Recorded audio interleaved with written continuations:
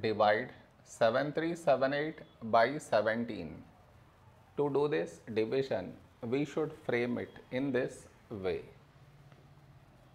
7378 here, 17 here. This is your step 1.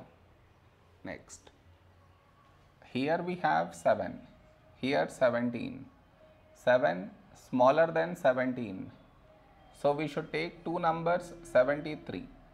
A number close to 73 in 17 table is 17 fours 68.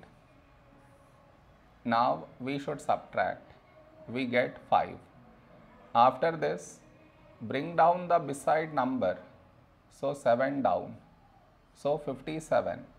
A number close to 57 in 17 table is 17 threes 51. Now we subtract. We get 6. After this, bring down the beside number. So 8 down. So 68. When do we get 68? In 17 table.